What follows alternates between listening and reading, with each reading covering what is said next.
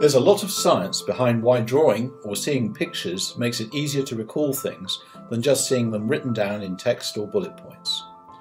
But if there is power in pictures, why have only a few companies used them to communicate their strategy, preferring long reports and PowerPoints crammed with text and numbers?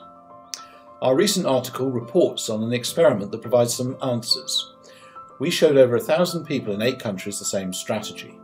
Then, we removed the strategy and, after time spent on other tasks, asked them first to recall the elements of the strategy, second, to rate the degree of interconnection between the elements, and third, how confident they were to discuss the strategy with others who knew it.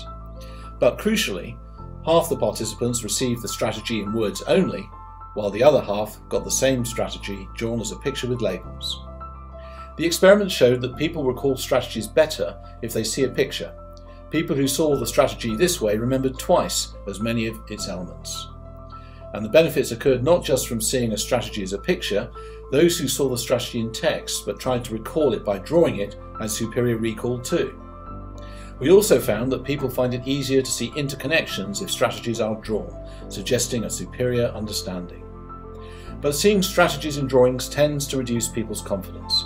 This could be because the picture conveys a strategy's complexities, making them aware that they can't recall all the elements.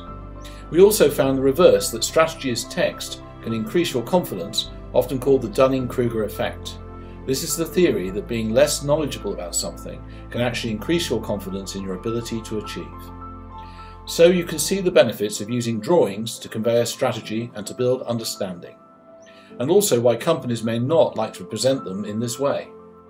Presenting strategies in words means that they're more easily forgotten, the complexities can be overlooked, and it often leaves people feeling more confident about the strategy. To find out more, Google the paper and go to the Academy of Management Learning and Education Journal website. And if you want to know more about learning strategy with pictures and through drawing, check out our book, Strategy Builder.